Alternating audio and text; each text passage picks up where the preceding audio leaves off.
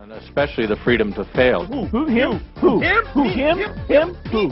Me? How Bill Gates made $128 billion. As the fourth wealthiest person in the world, Bill Gates must have a pretty unique story in how he became the person he is right now. As for the moment, his estimated net worth is $128 billion. We all know about him, but we don't know is the process of getting the success formula that he has followed through his life to acquire this position. So let's see how Bill Gates made $128 billion. Bill Gates was born in Seattle, Washington on the 28th of October, 1955. His father is William H. Gates Sr., and his mother is Mary Maxwell Gates. He has one older sister, Christy Gates, and one younger sister, Libby Gates. At the age of 13, he enrolled in Lakeside School, a private preparatory school. While at that school, he took an interest in programming the General Electric system in BASIC, and was excused from classes to pursue his interest. He built his first computer program on the General Electric machine. Gates met Paul Allen at the school, and they worked together to find bugs in the PDP-10 system belonging to Computer Center Corporation. Gates, Paul, and two other students wrote a payroll program for information sciences in exchange for computer time and royalties. After that, it leads on to his school becoming fully aware of his programming skills. He created a program to schedule students in classes. At the age of 17, he and Paul started a venture called Traf-O-Data to make traffic counters based on Intel 8008 processors.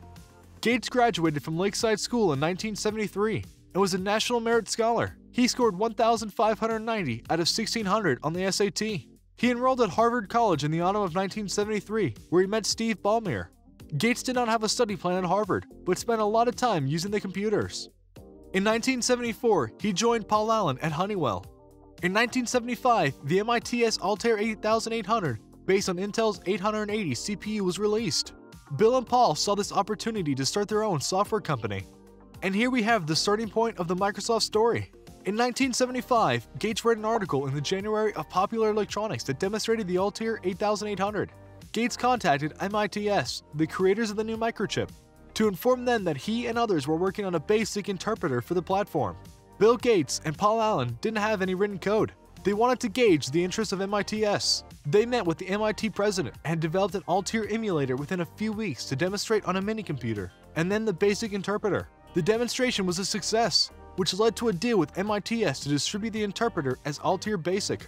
Paul Allen was hired in MITS, and Gates took a leave of absence from Harvard to work with Allen in November 1975. They named their partnership Microsoft. A year later, the hyphen was dropped, and on the 26th of November, 1976, the trade name Microsoft was registered. IBM approached Microsoft to write a basic interpreter for the new IBM PC. Gates referred them to Digital Research as they required an operating system, but the discussions did not go well.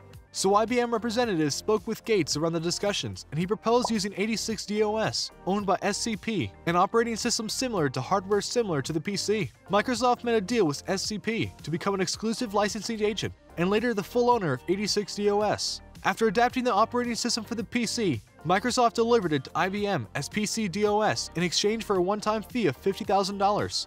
The sales of MS-DOS made Microsoft a major player in the industry.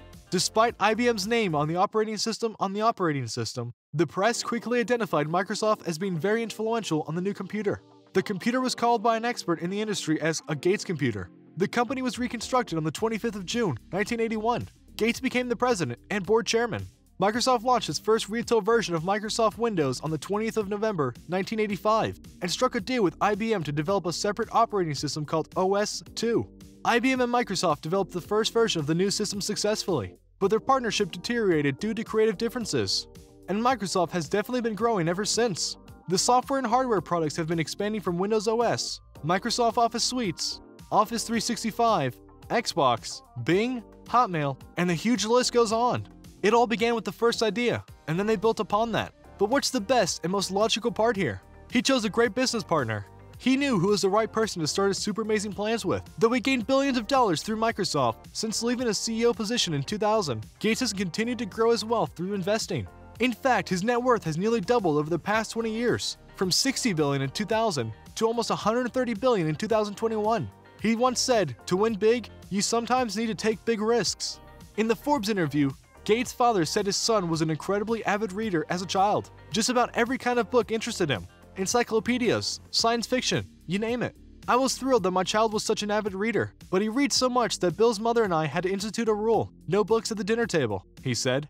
Gates has maintained his love of reading throughout his life. He even has his own blog where he frequently recommends books to his readers. Reading likely contributed to Gates' net worth, as it helped provide him with the knowledge he would need to become a successful entrepreneur. Do you know what makes him even wiser? He learned from his mistakes with Microsoft. Surely everyone makes mistakes, and Gates was no exception. The key, however, is to learn from those mistakes. And that's exactly what Gates does till today. If you mess up, it's not your parents' fault, so don't whine about your mistakes. Learn from them. Bill Gates. In a 2008 BBC interview in which he talked about how Microsoft was able to beat competitors, Gates said, "Our products were successful enough that even when we did make a mistake, when we hired the wrong person or organized things the wrong way, we were frank enough with ourselves to say, oops, this isn't working. And yet, my conservative balance sheet approach meant that all the mistakes we've made, we had a chance to learn from them and do different things."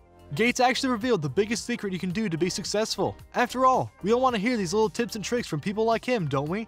Well, Gates has a slew of tips for anyone interested in following in his footsteps. Among them, there's one that may be the simplest, yet most effective, according to Gates. While we may not all take part in his routines, he suggests breaking our days into 5-minute intervals. Actually, even Elon Musk does the same thing. To recreate the task in your own life, spend a few minutes each carefully planning the next day into 5-minute blocks to boost productivity. It may seem tedious at first, but you'll lose less time in the grand scheme because the day has already been thoroughly planned out. Gates might spend 5 minutes reading headlines, 5 minutes returning emails, then 5 minutes on the phone, and so on.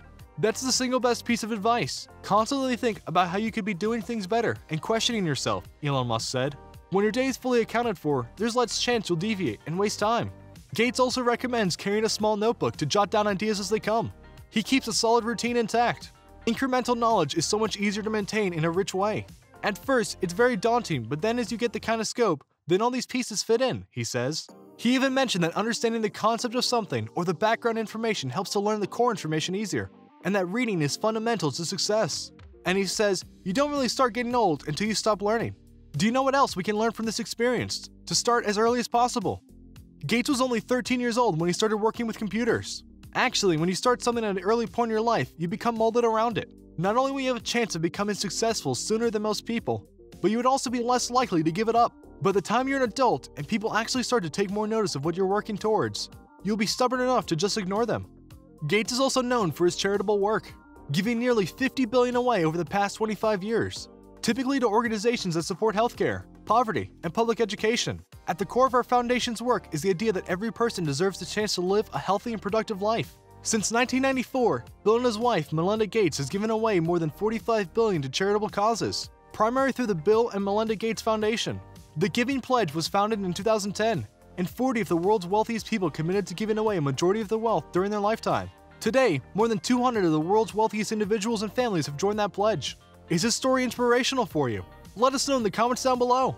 Make sure you subscribe to our channel and turn on your post notifications so you never miss a video from us. If you like this video, don't forget to give it a thumbs up. See you in the next video. Thanks for watching.